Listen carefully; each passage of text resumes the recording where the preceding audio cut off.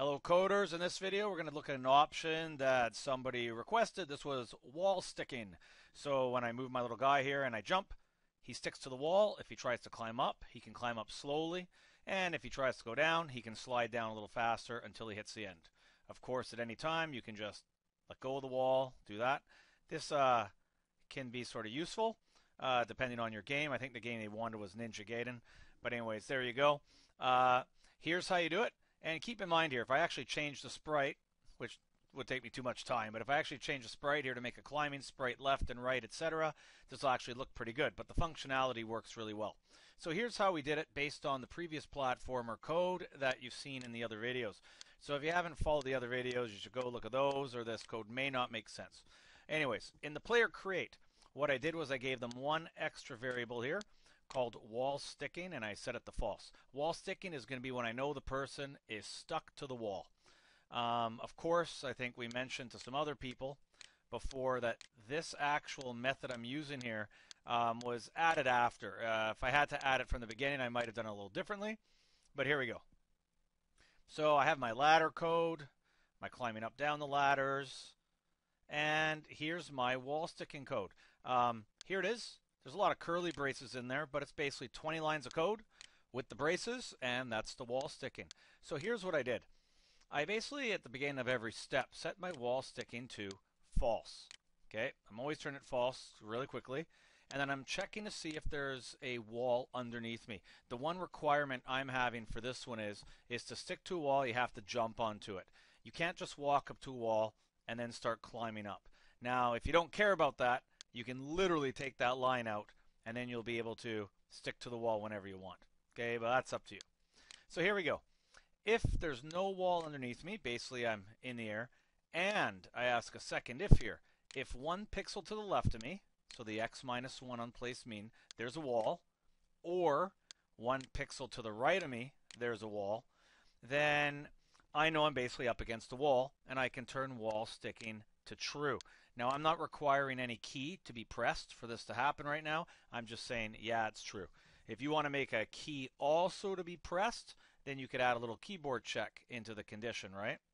To make sure they're pressing something. I set Vy to 0, so they're not vertically Y velocity falling down or going up anymore. They're now stuck to the wall. And I also set double jump. If you included this one in your program, I also put the double jump to 0. I don't want them to be able to double jump off of the wall. Okay, off a wall, you can only just let go. So here we go. While they are wall sticking, basically the player can do two things. They can try to climb up until they hit a wall above their head, or they can go down until they hit the floor. So here we go.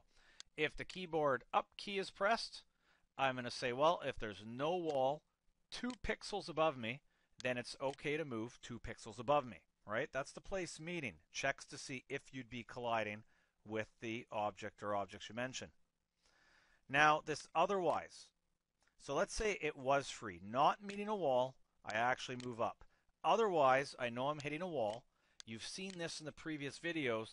This is your move to contact code.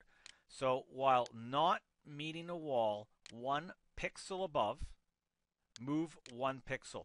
This while loop will cycle until the player's basically going to hit their head on a wall above them, and that's when it stops. So even though they're pressing up, they are not going to be able to move up if there's a wall 1 pixel above them, right? The second check I do here is with going down. Now down, I think the person requested you go down a little faster, so I'm checking 4 pixels beneath me. If it's free, not meeting a wall, then actually go 4 pixels down with the Y.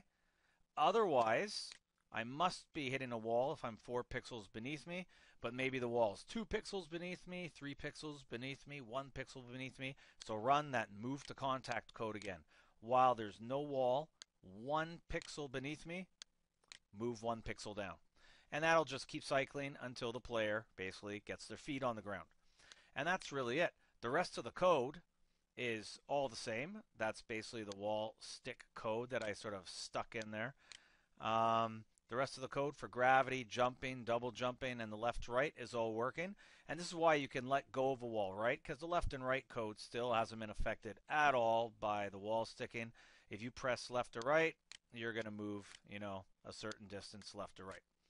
And that's basically it. So that was the wall sticking. There it is. You can pause there.